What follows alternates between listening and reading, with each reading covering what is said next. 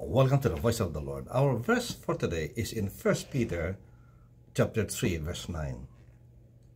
Do not repay evil with evil or insult with insult, but with blessing, because to this you were called, so that you can inherit a blessing.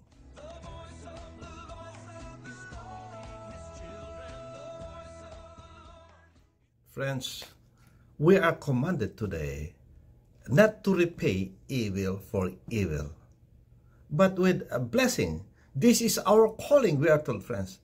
We are called to be a blessing. We are called to release a blessing. Why? Because that is key to our own blessing.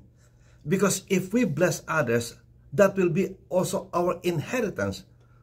We are called to inherit blessing if only we bless others, friends.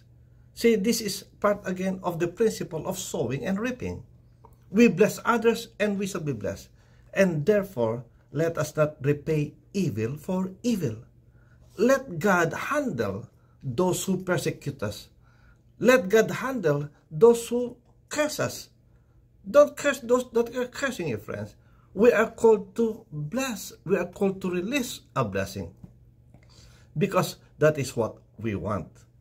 See, friends, we want to be blessed, then bless others. Therefore, friends, let us not look for faults in others and curse them. Let us not repay them for what they are doing to us. It's better to suffer for doing good rather than to suffer for doing bad. Because if we curse them too, and if we repay them with evil, that's something bad.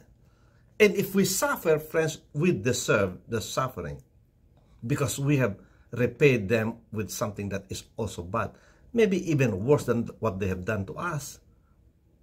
But if we choose, friends, to be kind to them, to be loving, to be more forgiving, just to embrace them as friends, then you will inherit a blessing. What a better way, friends, to receive a blessing.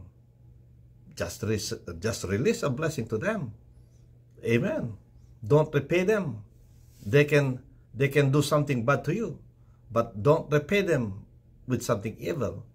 Repay them with something that is good. Who knows, friends, you might win them over by just being good to them. Then they will be your friend for life. Today, they could be your enemy. They are mocking you today. They are bullying you today. Friends, don't repay them in the same manner. No.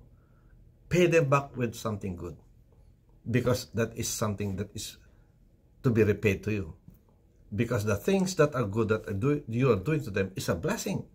That's why we are told, friends, that don't repay evil for evil, but with a blessing.